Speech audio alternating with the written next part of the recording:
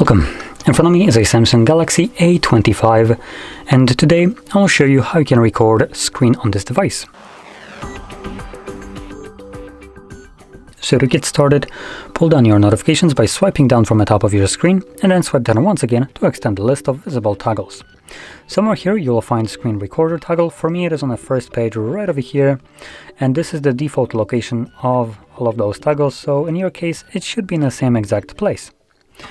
Anyway, once you see it, you can simply tap on it. This will bring up this message right here, start recording with screen recorder, asks you what kind of sound you want to record. You have option between none, media and mic.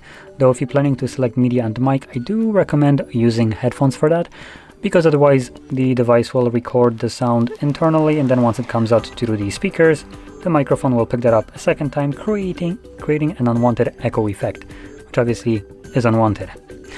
And last option is show taps and touches, which will just show a semi-transparent gray dot on a screen recording wherever your finger was pressing the display.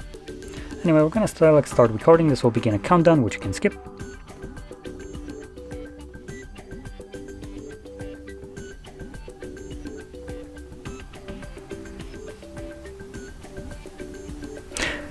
Now pausing this, we do have a couple options here. We have the pencil, which you can start drawing on a screen. Let's actually start recording.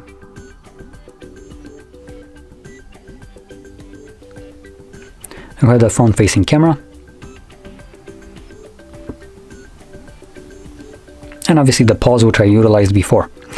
And square will pause or stop the screen recording and save it into your gallery application, which I will open up right now. And you can see our screen recording is visible under the Photos tab right away.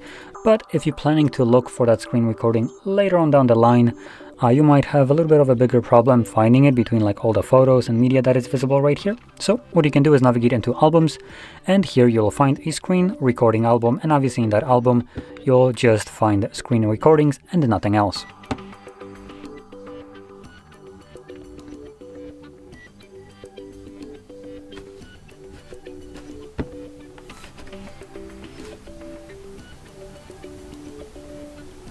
So there we go.